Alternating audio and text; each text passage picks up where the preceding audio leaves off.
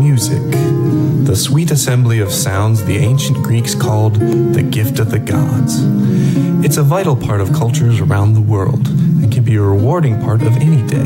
Some people of extraordinary talent have even risen to fame and fortune as what is known as musicians.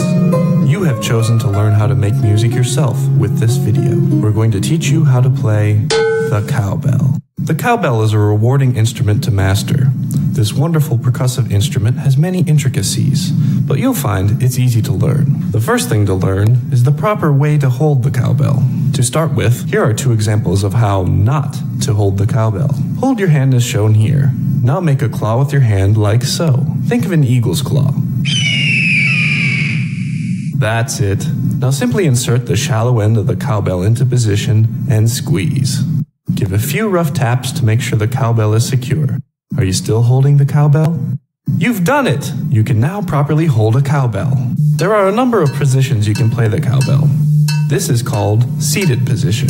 It's popular because it provides adequate spinal support for the cowbell player. Some players prefer standing position. Prone position is a somewhat unorthodox position favored by Germans. This position, which is very popular these days, is known as Bruce Dickinson's position. Find a position that's most comfortable for you and we'll begin playing. First, you must find due north with a compass. Modern science has proven that a cowbell sounds its best when facing due north. If you're facing another direction, you may notice a significant drop-off in quality of the cowbell sound. A drumstick, usually made of wood, is used to strike the cowbell, but you can explore other items to strike a cowbell.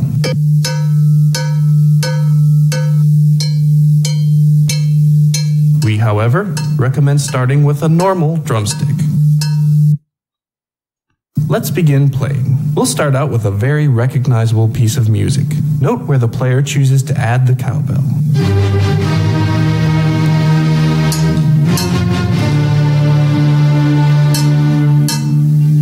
There. See how riveting the cowbell can be? It adds that little extra bit of magic to any music. Let's try a different melody. This time, modern music. Here is the song without the presence of cowbell.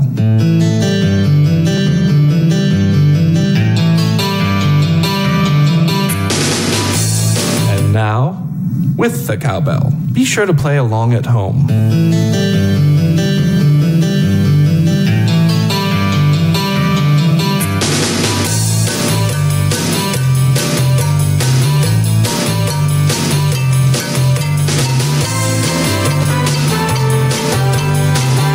Excellent. Now you're on your way to playing the cowbell. Remember, practice makes perfect. It's said you can learn a lot about someone by walking a mile in his shoes. The same is true for a cowbell, except a cowbell has no shoes or feet.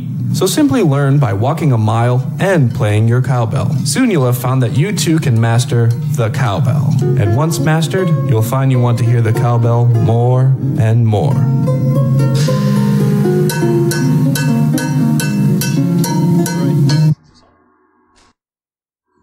Is this on? Yep. No? Maybe? Yeah?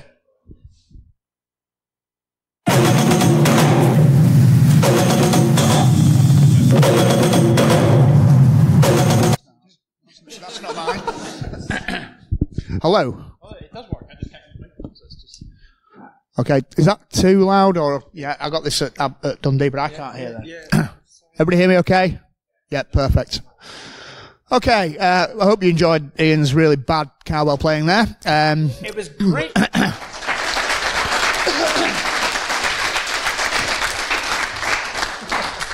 So the more we get these kind of talks, the better he'll get, and hopefully this time next year he'll be able to keep time.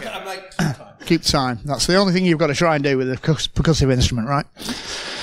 Okay, so we're the Beer Farmers. Thanks for having us. Lovely to be back in Edinburgh. We're 80% of your farmers. I'm come to that in a sec. Okay. As you can probably tell, I was born in Edinburgh. I actually was born in Edinburgh in 1973. And I moved down to Yorkshire in 1975. So I am actually Scottish. Shut up. So it's a privilege personally for me to be here back in the city I was born, delivering a talk for you guys. We are the beer farmers. So, anybody under 18 in the room? Okay. We've made a solemn promise, and we all keep our promises, right? That we'll try and keep it as clean as we can. But Andy Gill's here. He's a swear farmer. I'm a resident bastard, basically. Yeah. So in the interest of decency, we've put a parental advisory up in the languages of common nation-state threat actors. So just make you feel at home. So there may well be a little bit of foul language, but we'll keep it in context of the subjects that we're discussing. So we'll do quick intros. I'm Mike. I'm an information security analyst. I work for a company called Zen Internet, who are an ISP based in the north of England. John's unable to join us. He's Belgian, lives in Belgium, and the travel was just too difficult for him to manage this time round. But he's upset about it. He's self-flagellating at home at the moment, so that's really big of him. Ian? Yeah, so I'm, what did I do? What? Oh, like down here? Oh, like an old person at an auction. It's, it's so nice to see all of you. Yeah. So I'm Fat Hobbit on Twitter. Love a follow, and please follow the beer farmers. Yeah, what do I do? I write assertive emails that try not to offend anybody, for a living. And try to move security through a multi-billion-dollar company. I guess that's the best description. Yeah, some more. Hey, I'm Sean. I'm in AppSec, a lead security engineer for a large security company. I'm mainly shouting at developers. No. Trying to help developers. Andy?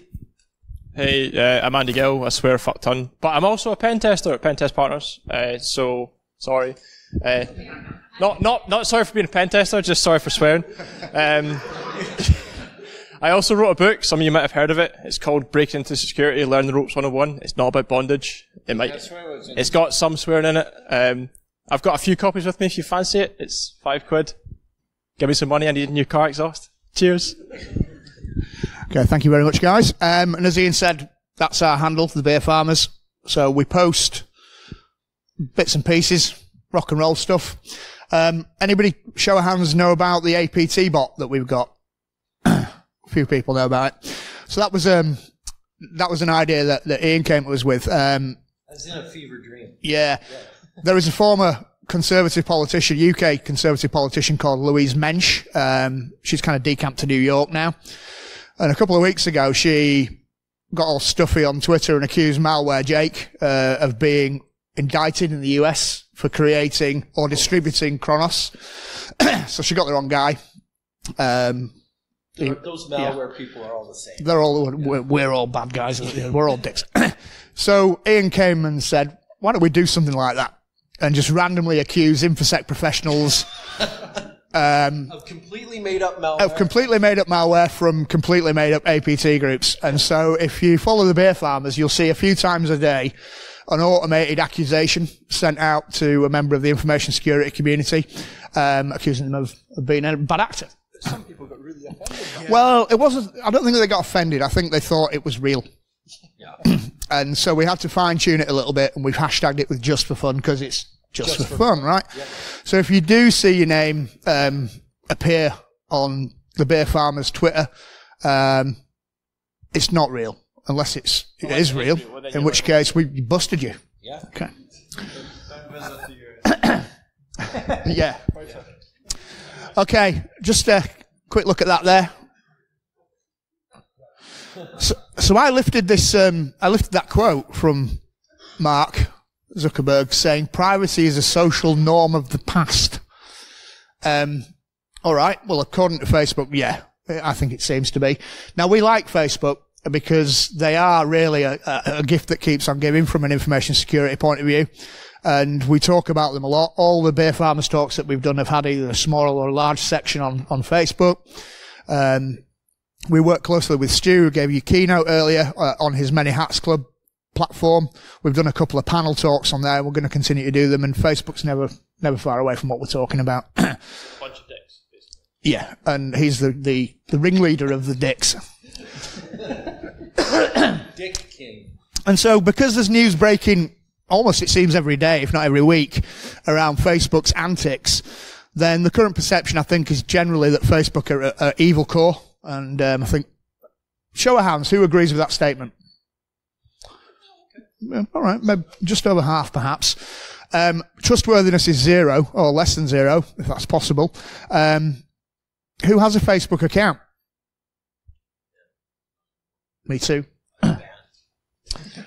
Who believes, I believe, but who in the room believes that Facebook and other organisations similar need regulating, government regulation, or if not, international standards? Cool. And who, on the back of recent transgressions in the last year, 18 months, 50 million records that got lost because of Cambridge Analytica and the data manipulation there for political gain, when that all went public and things that have happened since, who deleted Facebook as a consequence of it? So Sean did. 1 or 2 people did. Okay. Interesting. It's a picture of Zuckerberg looking a bit upset in front of Congress, where he was asked a lot of questions and didn't give a lot of answer. So yeah, we talk about numbers. I'm just going to flick through these really, but yeah, they've had some pretty big numbers up until the end of last year. So we're talking well over, pushing a good 100 million records have gone. The 50 million there was Cambridge Analytica. 29 million records were because of lost authentication tokens. And that happens because relentlessly you're encouraged to sign up to apps using your Facebook credentials. For a lot of people, we go with the old usability versus security, usability wins approach. And that 29 million were actually not Facebook users per se. There were people that had apps that they'd plumbed into the apps using their Facebook credentials. So that happens. But on top of all that, we see increasingly that they seem to be pretty cool with hate speech, and it drives me a little bit insane. So when somebody says something really terrible about someone, and it can be across anything, it can be ethnicity, it can be around sexuality, it can be around political persuasion. Live streaming, like a mass shooting. Yeah, for example. And then their response is really quite slow, and they're generally, well, we're doing everything within our power to remove this content, but yeah, weeks later you can still somehow find it. I think Cambridge Analytica and things like leave.eu demonstrate that they're happy with dodgy political things going on their platform. That's my take on it. This isn't about politics, guys. No. We are apolitical. Well, why the fuck happens? We're not into politics. All right. Okay. Has anybody had successfully somebody removed from Facebook that's been giving them some shit, or you've had a problem with it? No, because it's really hard. It's incredibly difficult to do. And so they persist. And of course, what's your quote about if it's free, then you are? Oh yeah, if it's free, then you are the product. It's for any platform, not just Facebook, Twitter, LinkedIn, any social media, anything that you don't need to pay for, your data's getting sold, whether you like it or not. GDPR, yeah, it sort of helps. I don't know. Yeah. Oh yeah. Oh, okay. Fuck it. I don't know. Yeah. So yeah, cool. Yeah, that's it. Okay, so we've got a video, and Andy contributed this. It's not the only thing he contributed. Personally, it's just. So we'll just shut up for a minute. This is again Mark Zuckerberg in a Glasgow Congress court. So, and I just started Facebook, and I was just wanting to sell shoes and dresses and stuff and get some likes, and put up some videos of wee cats, and then it all got pure out of hand. And then before I knew it, Trump was president, and Brexit happened, and turns out folk was using all my addresses. And see, to be honest, I'd be happy selling 3 pairs of socks down the bars, 3 for £1, 3 for £1. Or this has just got a bit of pure out of hand. I like likes, I like cats, I like videos of wee monkeys holding accordions. And, you know, I don't know why I'm getting my boss boot out of this. It wasn't really even my fault. And I never even meant anything to go wrong. Before I knew it, Trump was president, I never knew people were stealing all the intelligence and all the addresses. Nothing to do with me. I was just doing my bit. I just like writing code and algorithms and stuff. I think it is your fault, son. At the end of the day, you've kept all people's information and you've gave it to everybody, and now we've got that bammy bastard in the White House. So I think it might just be your fault. So stop trying to get out of it, you wee ball bag.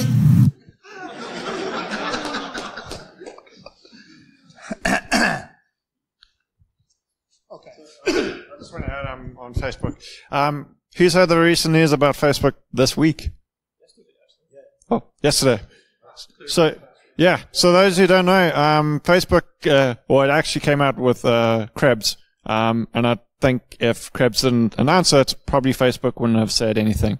Facebook had plain text passwords stored on their systems, available, they say, only internally. Now, the worrying thing for me is, out of that whole thing, they have not forced users to reset their passwords. They're basically saying, oh, it's fine, don't worry. And it's like, how many employees worldwide in Facebook? Like 10,000 employees, right? Or, and it's like, so do you know someone that knows someone in the Bay Area, that works at Facebook, and all of a sudden, your account could be accessed by a person acting on behalf of somebody else to get at all of your personal information. So I think this is a really huge issue, because a lot of that personal information is really private, and in the wrong hands, it can do a lot of damage, can open you up for social engineering attacks or, attempts at fraud and other things. Sorry. And just again to reiterate that, many people reuse the same password over and over. So it may seem not a big issue, but if you're using the same password for your banking and that, becomes a big issue. Don't reuse it. So we're talking about 600 million records. That was the number of records reported in the breach. Quite a high number, which brings us on this kind of slide, really. But that data was only available to devs, okay? So that's all right. No big deal. But it takes you back to the original point that Zuckerberg made, which is privacy is a social norm of the past, as far as in his head. Okay.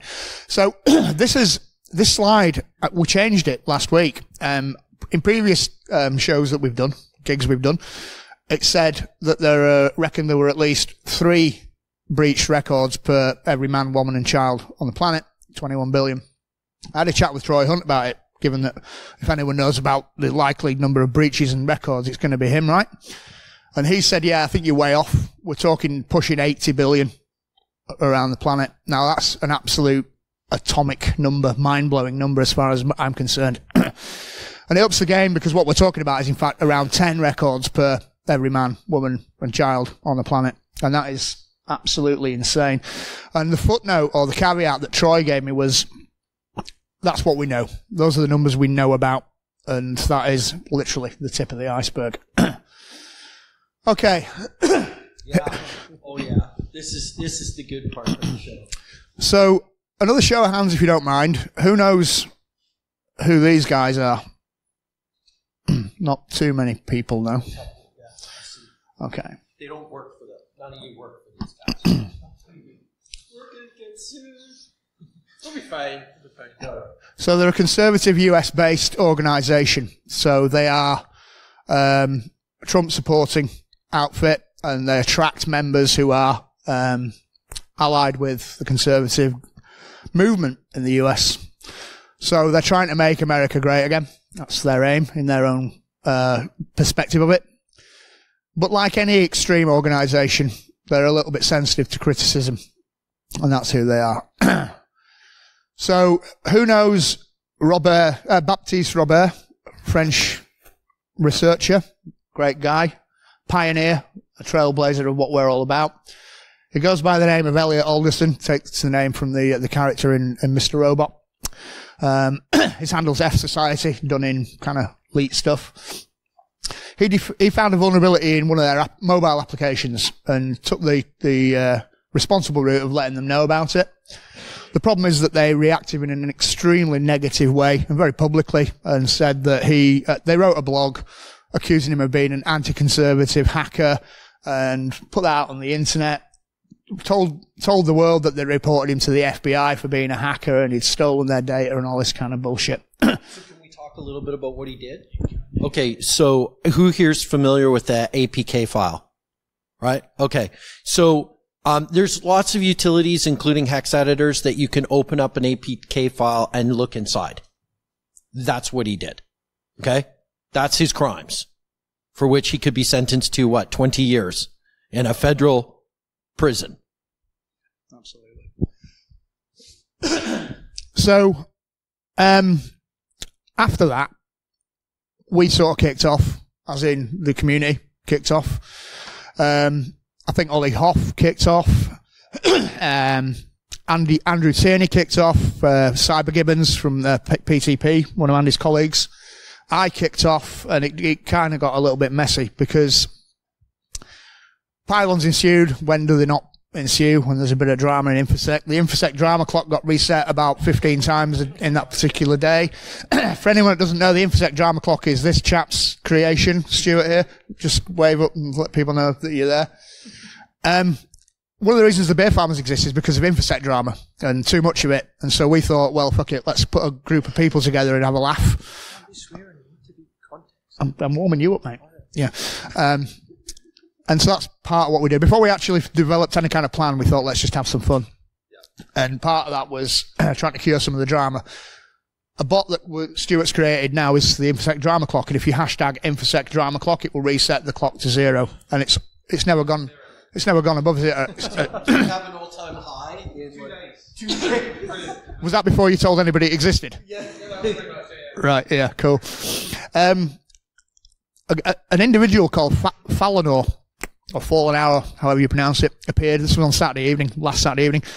And there was a huge troll fight went on, him being the troll, and us being the kind of defenders of the faith, as it were. So we're talking Cyber Gibbons, myself, a bunch of other people, just trying to close this guy down. And I was getting a few messages from fellow beer farmers around, just leave it alone, go to bed, forget about it. But normally that would be my response, but this time around I was a bit pissed off because of Elliot's good work, and he was getting trashed. Not only was he being trashed by 63 Red, he was being trashed by so-called security experts, and I was having none of this. So we looked into the guy, and we did a lot of OSINT on the chat, which you'll have just heard all about in Stu's talk, and we found out ultimately that he was a bit of a white supremacist. We found a ranty tweet, a thread about why white males in the US have got 0 opportunities these days, and it's a disgrace, and the country's gone to shit. Now that's enough white supremacy bullshit for me. We doxed that out a little bit, and he kind of went quiet, and I don't believe, heard from him since. So.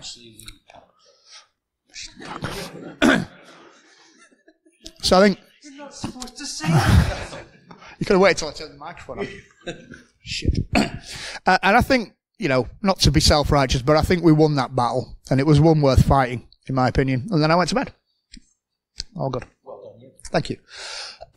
So collection 1. Who's familiar with collection number 1 and the ensuing collections? Yeah, not too many people, but yeah, that was a bunch of aggregated, cobbled together data that was found. I'm not going to let Andy talk about this in a little bit more detail. Yeah. Yeah, so the collection dumps was essentially the biggest public available dumps that were released into the kind of public sphere. You can still download them on torrent. Round about a terabyte and a half of data. And at the moment, there's still people trawling through the data, but they reckon there's about 773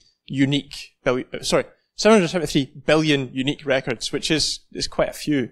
But this is records from things like Bitcoin forums, pornography, gambling, breaches, things like Facebook, Twitter, like the breaches we talked about earlier on, the Facebook things they're in there, LinkedIn's in there, MySpace.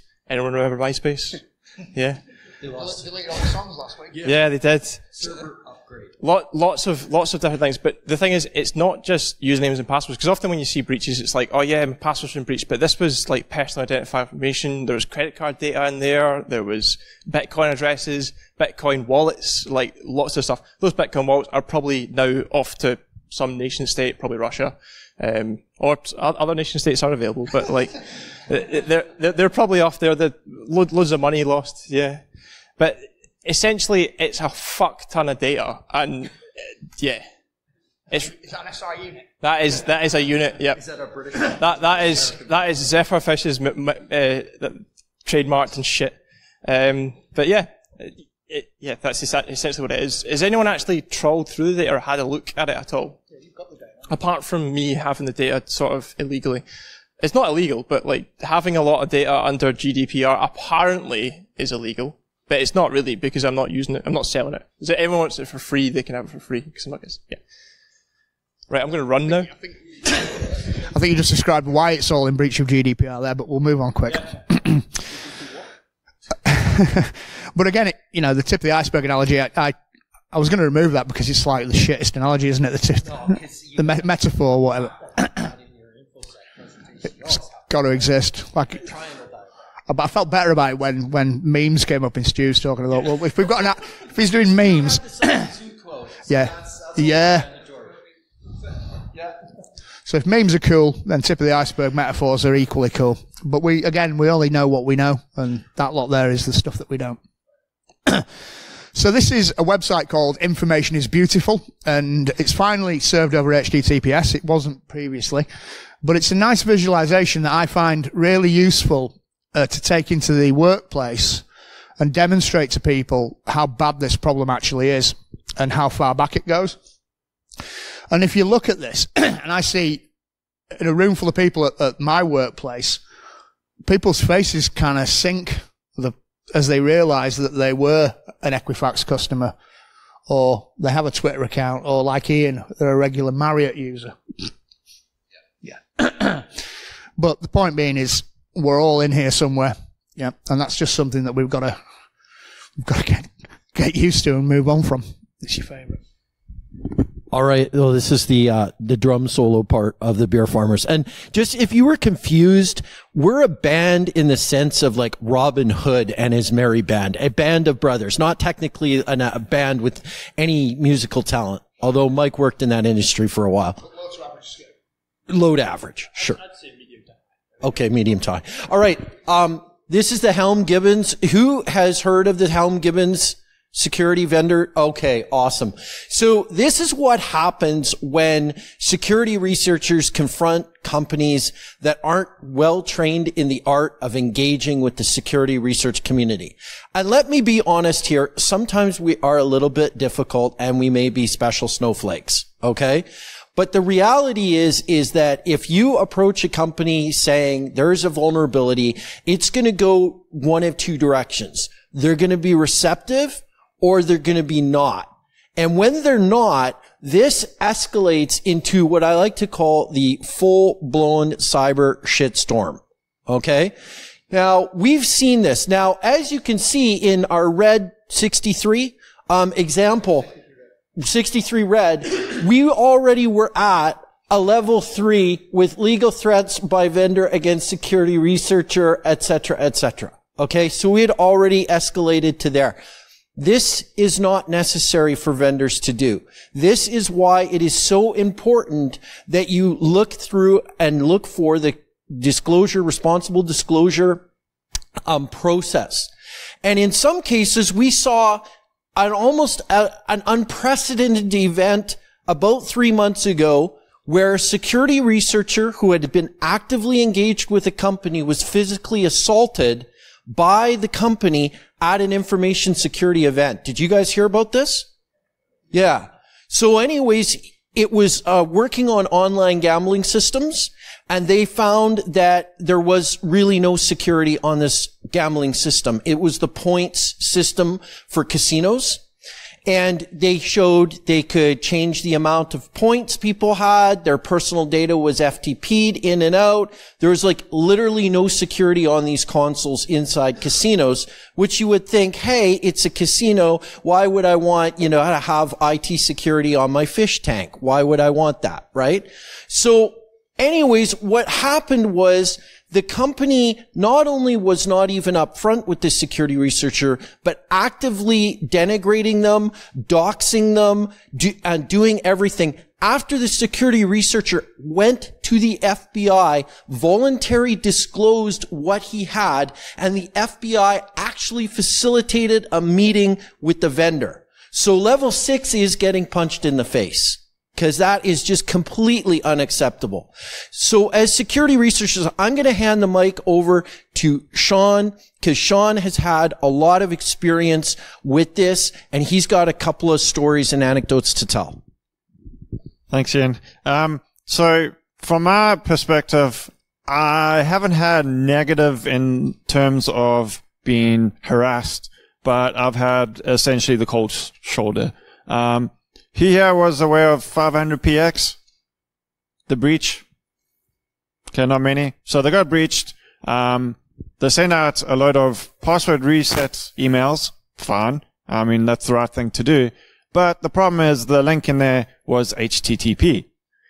Probably something you don't want to do when you suffered a breach. So I contacted 500px, said, look, guys, please look into this. No response. The only response was, yeah, someone's looking into it. Yeah. Other companies, again, major companies, same thing over and over and over. You either don't get a response or they simply fix it behind your back, and that's it. Companies need to realize that when researchers are coming up to them, it's helping them out. It's not trying to take a dig at the company. If we were really that interested in taking a dig at the company, guess what? We'll go on, I don't know, the dark web or find some way of making some financial gain out of it. We're not gaining anything out of it. We're helping the company. So here's some typical behaviour that we see. So this was a kind of hot off the press. So it's a bit of an interchange between Ian and Ken Monroe, another colleague of Andy's from Pentest Partners. I'm a big fan of Ken's work. Yeah. If you got down to the London thing and you saw them doing the pen testing of the ships, that was just mind blowing. That was cool shit this year. Really? Okay. Can you preview? You can't. Yeah, of course. So this was what I saw happening to a lot of communities. This thread took off with a lot of people wading into it on both the absurd and the positive. But, you know, what we're finding in the industry right now is we have a communication difficulty. We have huge brains. All of us here have huge brains and can understand the implications of something like remote code execution. Businesses and business people don't. And we need to understand that in order to have a conversation with those people, we need to educate them in a collaborative way and not just like scare the crap out of them. Do a bit of that too, though. I mean, we scare a bit of the crap out of them. Just to make the point. Yeah. Okay. Speaking of scaring the crap. So we kind of hoped that I'd get the reaction that it got. Show of hands who doesn't know who this guy is. Okay, that's cool. So he's John McAfee and he invented cybersecurity. Yes. The John McAfee. He's also currently, I think, still on exile. He's a wanted man in Australia, America, for not paying taxes, and he admits that he's not paying taxes. He's on a boat. Yeah. He's somewhere between the USA and Venezuela or somewhere. He also may or may not have murdered his neighbour, but that's another story. One of the things he does is lends his name to things that he sees are valuable. So cryptocurrency is a big thing for him. He's what's it called? Pump and shunt or Pump and dump. Pump and dump. That's the one. Pumping and shunting is probably the same sort of thing, isn't it? And yeah, he's made a lot of money out of it. Apparently, he's got no money anymore. He has his asset free, according to a recent testimony. But recently, he started becoming very active. He's now a likely presidential candidate for the 2020 elections in the USA. If you follow him on Twitter, I don't, but if you follow him on Twitter, then yeah, I'm blocked. And kids, if you do a lot of drugs, what happens to you in later life is this. What he said. All right, a really quick show of hands. Who's blocked by John McAfee on Twitter? Well done, you, Mike. No idea, but I think it might have been some of the things that I did with your guys that got me into trouble with him. But BitFi, right, okay, it was a portable cryptocurrency wallet with hashtag unhackable, and he went on social media and said, guys, this is unhackable. I say so. Trust me, I know what I'm talking about because I invented cybersecurity. And other companies similar. In October, Pandora Car Alarms, similar sort of time, Taplock. The top three there, and this isn't really a sales pitch for his organisation, but it just so happens that they did their business on them. See him in the blue Mignata on the BBC there? It's parked outside if anyone wants to. It's one of the famous guys. It's still blue. It's still blue. And Trustify is one that was you and John came up with, and they were a company telling you that let's encrypt certs bad. We've got a little slide about that. But the general point is just do not as a vendor or a creator of something, ever go out there and tell the world that it's unhackable. Just don't do it. All you get really is a free pen test, a bunch of people shout at you saying, Eddie, John, Yeah. you know those trucks that come out when their airplanes are about to crash and stuff like that? Yep. They get that, but instead of foam, it's loaded with shit. That's what happened. I couldn't agree more. It's the trigger word. But years come and go, and it just keeps happening. No one learns. Well, actually, Bitfi learned. So here's a tweet. I went to war with Bitfi on a number of things. They posted a really cynical picture of a guy with a noose around his neck, and I lost my shit about that. And I personally piled on Bitfi, and eventually a few CEOs later and a few CTOs later, they found a little bit of sense. And this tweet kind of speaks volumes about how their attitudes changed. Somebody else, or maybe one of the other organizations, had gone on with the old hashtag unhackable thing, and their response was quite good, very self-effacing. So best not call your product unhackable going forward. This is called redemption, by the way. I agree. You know, Yeah. we give them another chance now. Yeah. I wouldn't use the product. But No. God, no. And you wouldn't want to work for them, would you? No. No. Maybe in their comedy department, I don't know.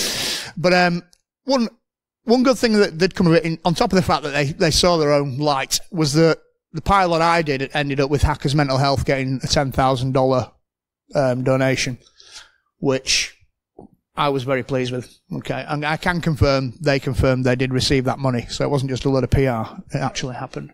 Yeah. Sean, there you go, mate. All right. So this started off with John, the other BF farm who's not here. I forgot what it was exactly. It was something around the certificate-related tweet. And suddenly Trustified did something that, again, please don't do this. Thread jacking, used the tweet to try push their own product. Just tell them what that means. So, those who don't know thread jacking, I post something on Twitter saying, I like cats. And some company, a pet shop goes, oh, we have thousands of cats for sales and you shouldn't buy it from this person. It's using a tweet to push your own gain. And using cats. So what these guys did is they were blasting out Let's Encrypt. And Let's Encrypt, in my opinion, has done one of the most for our industry out of many companies. The fact that they're the world's largest CA is testament to that. Free certificates, automated, they've changed the game. And I think one of the reasons why we have so many sites on HTTPS is due to Let's Encrypt. So they're doing a fantastic job. These guys came along and said, Let's Encrypt certificates are rubbish. Don't use them. Use our EV certs where you pay, I don't know, hundreds of pounds for 2 years. And they had this whole list. The full list is not there, but they basically went through different points trying to, basically rip off Let's Encrypt certificates. And I went through each one and basically they're all not true, totally based off of lies. And also in the top there, let's just say there's slight trademark infringement at the top. Cool. So if anybody... Yeah, of course. And shortly after, unrelated to this situation, right, old people, sorry, a whole bunch of EV certificates were released on the dark web, and there's a dark web shop offering EV certificates. Oops. And yep, cool, we're good. And a quick fact check around British Airways breach. That was nothing to do with HTTPS. It was to do with broken JavaScript that was being consumed. So 100% fact fail here. So this is an example of finding sell your product. Don't do it. Your uncertainty. Indeed. We might be talking about that later in the year. But the good news is that good people exist. I'd like to think that most of the people in this room fall into that category one way or another. We certainly do. It's what we're here for. So there are things out there that are happening. Companies do look at security controls that they've got in place. Responsible disclosure is still finding its feet, I think it's fair to say, but it's there. Bug bounties exist. We've got a bit on that in a little while. There are other things. Okay, let's have a look. So can everybody see that picture of Ian? Maybe not so clear this side of the building. But yeah, MFA. So everyone knows what MFA is, right? Multi-factor authentication. You know it as two-step auth, two-factor auth, and so on. They'll roughly mean the same sort of thing. Yeah. The concept is something you know, something you have. So there's something you know are your username and password pair. And the something you have is an RSA token, a thing, an authenticator app on your mobile, that sort of stuff. An SMS message. Okay? So you hear two sides of the debate. One is that SMS is crap. It's a really unsafe thing. It's probably crap and unsafe if you work for a government. Okay? But for my mum, it's probably pretty cool. I don't see anybody setting up a cell site or doing a SIM swap attack on my mum anytime soon. Or even me. She might. So the advice for organisations is where possible deploy it. And we know there is an engineering piece involved, but do it if you can do it. As a consumer of sites and services, if it's available to you, damn right, get signed up to that. And a password breach is something you can probably survive if you've got MFA. Unless you're Twitter or Facebook. I said probably. So around responsible disclosure, companies have got to accept that they're not going to get it right 100% of the time. Tell us, you know, if we've got a responsible disclosure policy, go look for it. If we've got a security@firm.com email account, try it.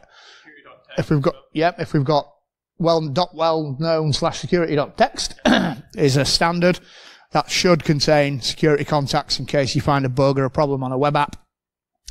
And make sure you keep in contact.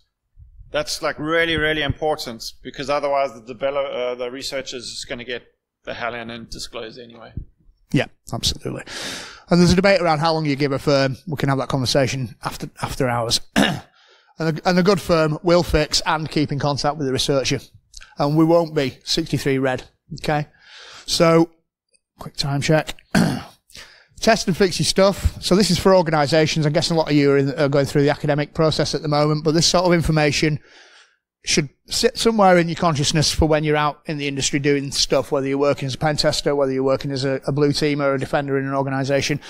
These are things that you'll constantly come into contact with. So don't fear pen testing your processes within your company or your people. Okay, so these are all important parts of the chain of security within an organisation. It's not. Don't fear pen testing in general. Quite often organisations will fear pen testers. The developers are like, oh, these guys are going to come and break my shit. It's like, well, actually, no, we're in here to point out problems, but also tell you how to fix your shit. So we're helping you for the better and not making it worse.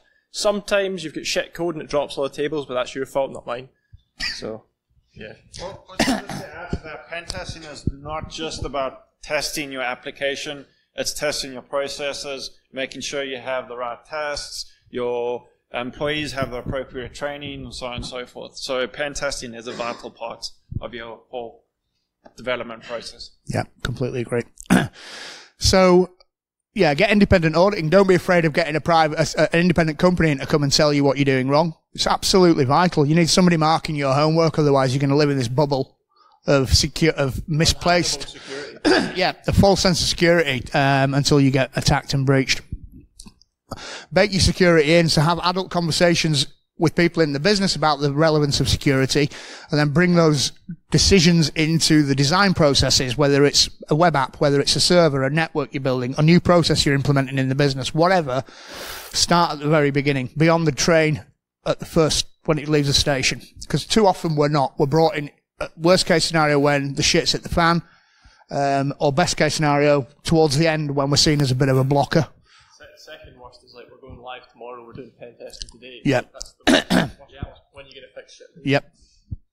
And just one other point is, young developers, you should be aghast if you're using actual live customer data in your test and development environments. Live customer data should be in production only. Yep. Patching. Okay. Patch everything. We're good.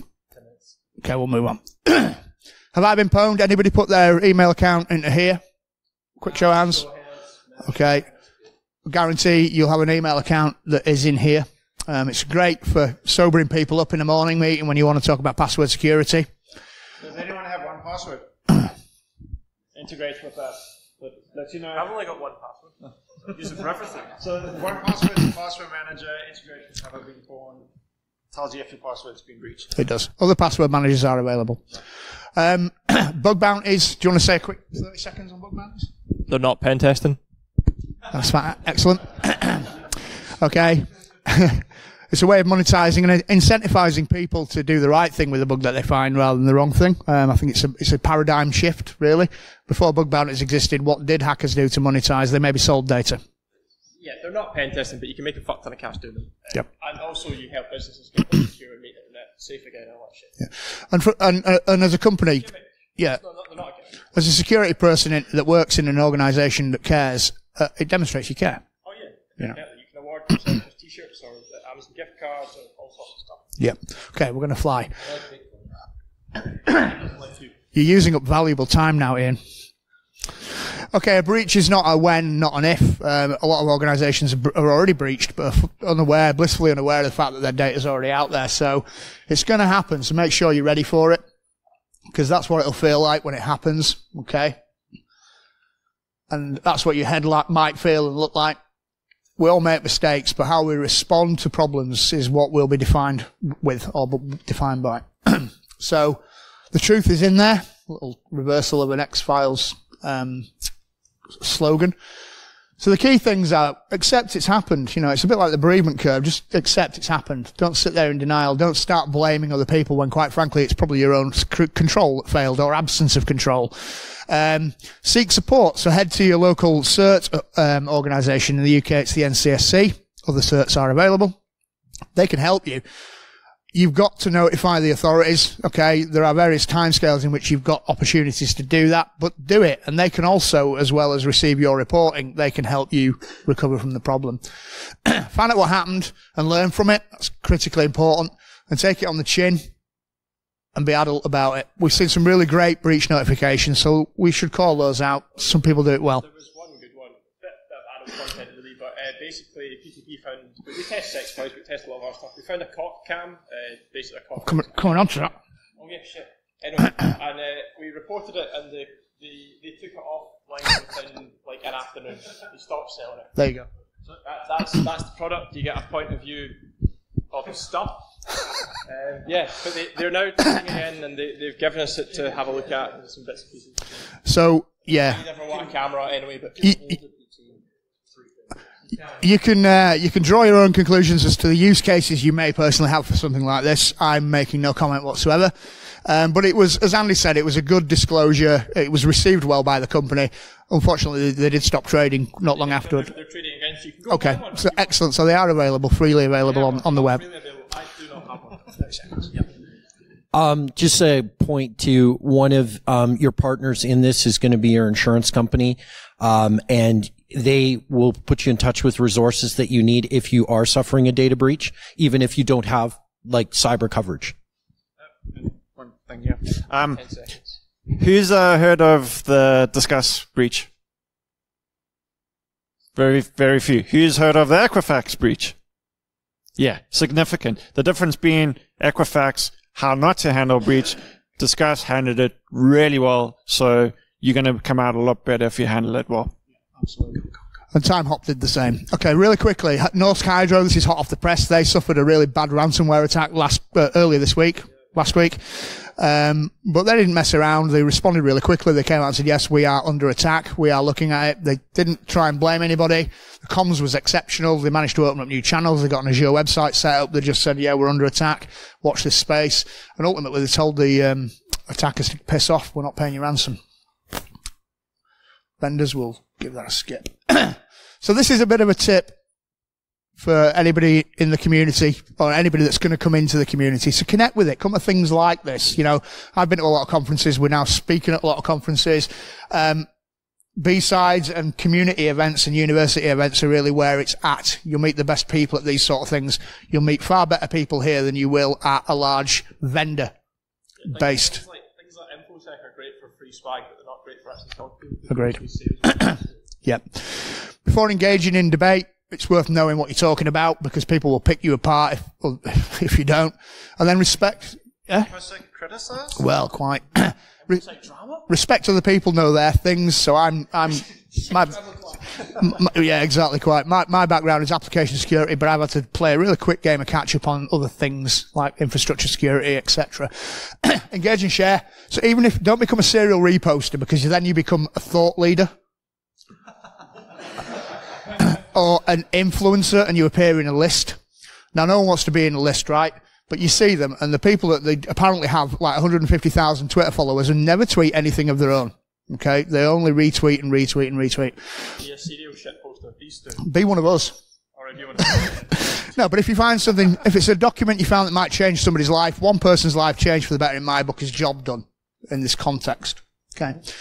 Don't be a dick. Now it came up in Stu's talk. Just don't be a dick. You see a lot of it. Just don't be like that. But you've got to choose your moments and pick your battles. Be like the Bruce Dickinson. So that's the guy there. And he's probably one of the reasons the bear farmers exist in the first place. And certainly why cowbell is our thing. And that's us done. So thank you for giving us your time and we hope you found it useful.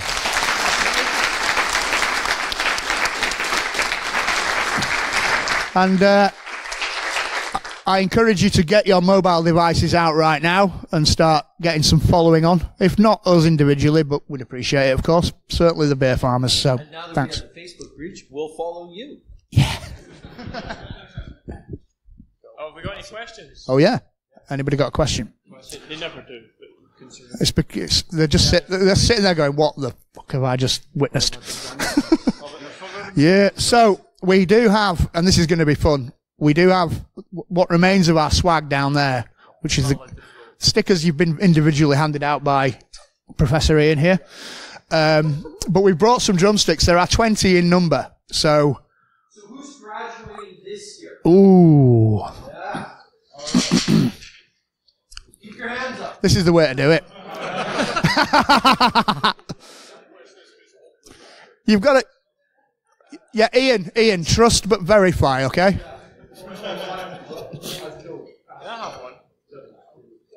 Put your hand up. Oh, yeah. Ian, that's a fun one. How you doing?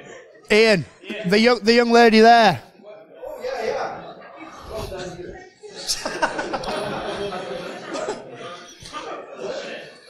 Oh, he's not looking. Don't throw him. Don't throw him. I made that mistake. We've already got 2 lawsuits against us for that. That's created a bit of a riot, hasn't it?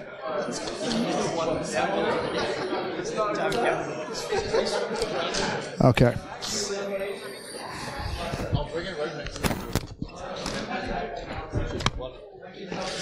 Okay, guys, that's us. Thank you very much.